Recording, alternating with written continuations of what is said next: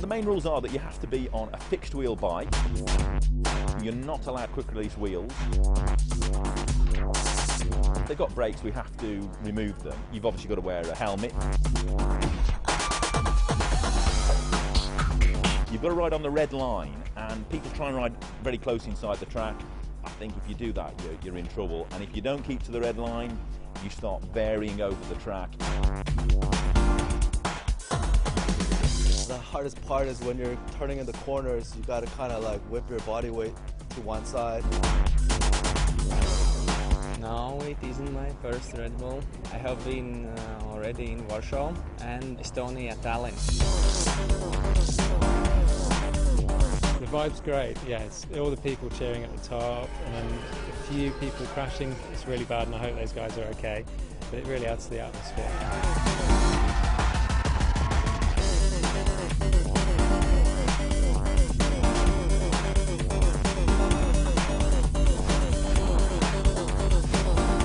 Once I start looking at the edge of the track, that's where they're going.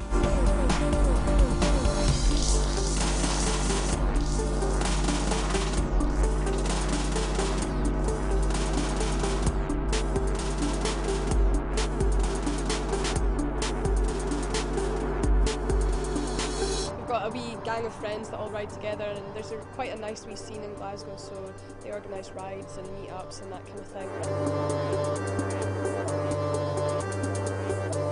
I think it's so many good riders that will be hard to beat them.